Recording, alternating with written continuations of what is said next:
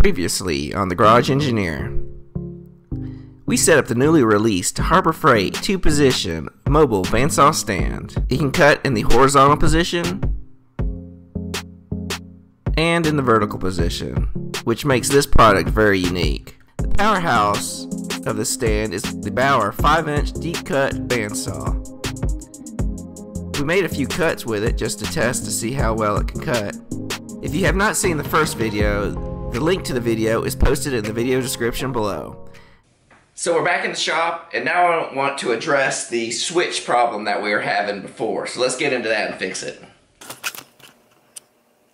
So just to recap, the issue we were having is we had screwed the lever. It's in the on position now, but this is the on-off switch that will hold the button turned on when you're wanting to cut. However, for our Bauer saw, we were in the very far setting, and we turn the switch on and nothing happens. It's engaging the switch here at the bottom, but the actual switch for the machine is at the top. See, if you'll see, I'm going to push up here. I don't have it plugged in right now, but it's up here, not down here. So what we need to do is somehow bend this metal piece up a little bit so it's engaging the button up top instead of down lower. I haven't figured out any other way to do it without that, but we've got the ability, so let's get it fixed. So I think for our goal is we're going to bend the piece up, this upward more, probably about a good 1/2 inch.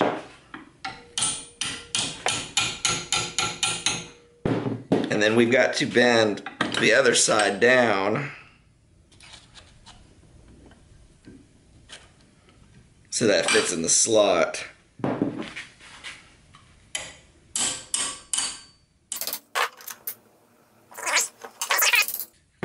We'll give it a test. So I think this has enough height bending up, but this piece needs to bend down farther to go up underneath here. So I'm going to just work on that, and we'll get it to fit right in there. So I think this is a good stopping point right here. This is the bends I think we made. Let's test it in the machine to see if what we are guessing works. Now I'm going to put it in the very last hole. I don't know if it's going to be the last hole or the second to last hole. We'll try with the last one first. Okay, it's hitting right here on the screw in the back right here. So I'm going to have to bend it up just a little bit more. So I did a rebend. Basically, I just moved the bend up a little higher. It is probably, let's see here, it is, not probably, it is, the bend's at 1.5 inches from the top here. I probably would have made it maybe, probably 1 3/8 inches would have been a little bit better, but I think this will be good. Anywhere between 1 3/8 inches and 1.5 inches. So what we're going to do is stick it in the last hole. We're going to screw it in.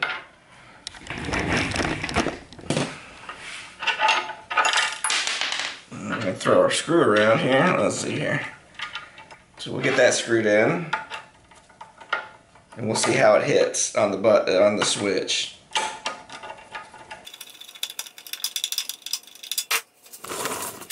Alright, so we've got the switch here. We're going to drop the arm, pull it all the way back, and there you go. Now that holds it while you cut.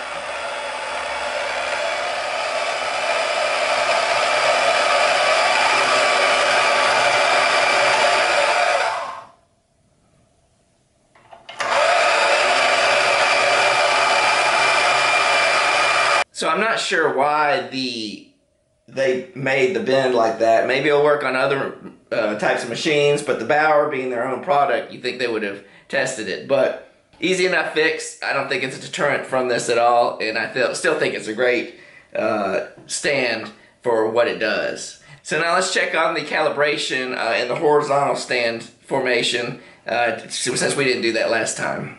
So when we mounted it last time, we just screwed in the 2 bolts here.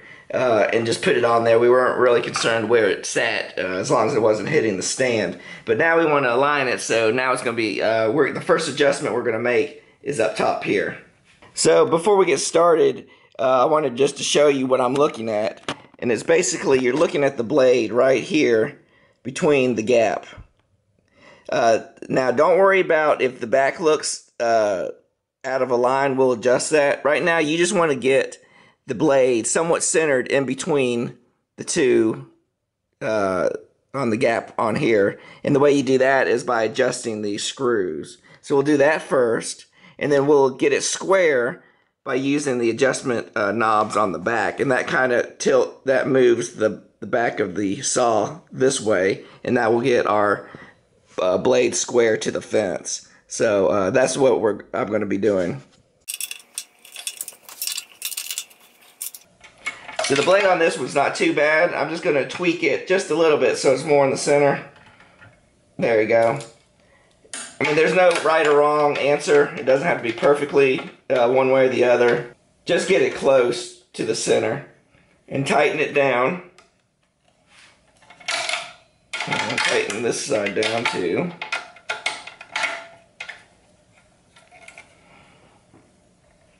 Alright.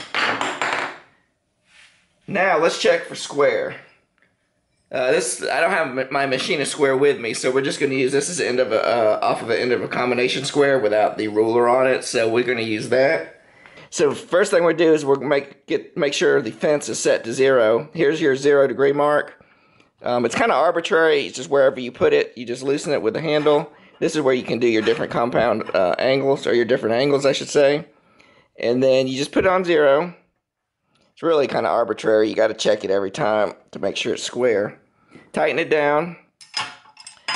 Take your square and put it up against the fence. Now let's check to see if it's square to the blade. So now that we're on the other side of the saw, at this angle it's going to be kind of hard to see on video.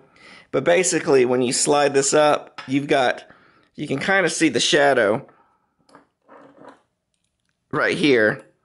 There's more of a shadow here than there is up here.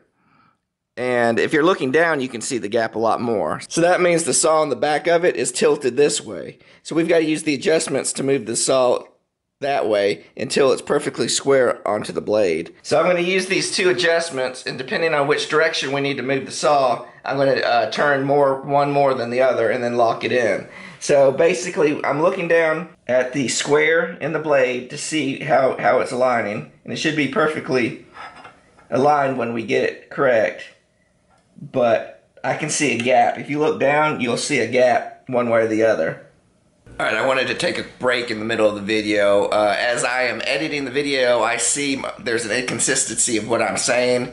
So what happened in the previous clip when we were doing the close-up of the square, it showed the gap into the back side of the blade, which is closer to the fence. When I went to the zoomed out version and was making the adjustments, the square must have been off a little bit previously. So when I re-squared it to the fence, the gap moved to the front of the square, closer to me. So that's why you see the adjustments I'm making is opposite to what needs to be done if the gap was in the back.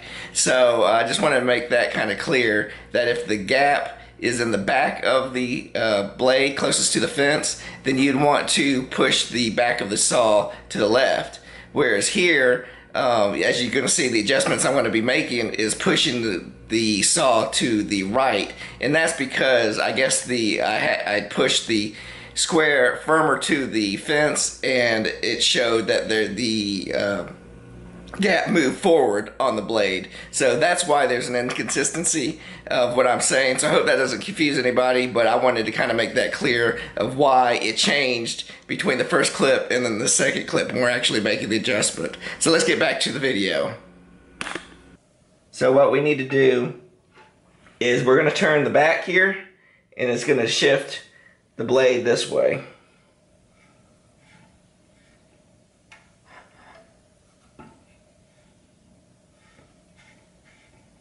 And you might need to loosen this side some so you can push it more that way. I'll just do a little bit more here.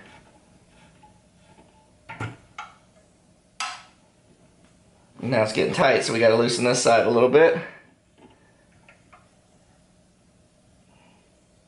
And that should be even. Now the trick is you want to tighten these down, but you got to tighten them evenly. That might adjust, that might move it a little bit. So you're just going to have to play with it as you're tightening it and make sure it stays. So if you come on the saw looking down at it past the handle, if you take your square and put it up against the fence and the blade, then you should not see a gap between the two right there. And that means you're square to the fence. So let's do a test cut on a piece of wood and we'll see how well that cuts.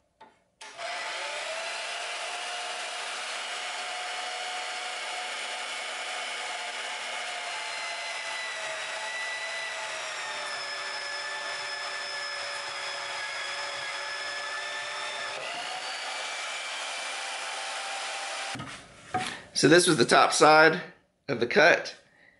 If we put our square here,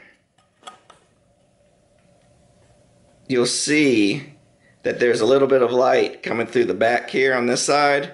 So that means we went a little too far. So we're gonna have to adjust the back and push it to the left if we're facing it. So we just gotta make adjustments. But that's pretty close, it's just a little bit off. It's also off this direction, which if this was the top, then that means that our stand here is angled this way. So that means to fix that, you've got to adjust the, there's some bolts on the back there that we have to play with. So that's roughly how you get your machine aligned. You could spend hours trying to get it just perfectly, but that's basically the steps to get you in the right direction. Fixing the on and off lever, I don't know why it didn't come out of the box perfect, but that's easily fixable. Still doesn't deter me as a negative to this. We'll just have to put it into production to see over time how well it works. My initial thoughts from the last video to now, it really hasn't changed. It's still a great machine, great stand, and I'm glad I got it. So I hope this helps you out. Leave in the comments below if you have any other suggestions to how to fix the stand to make it even better, easier steps to calibrate it. I'd love to hear about that. Other than that, have fun in your shop. See you next time.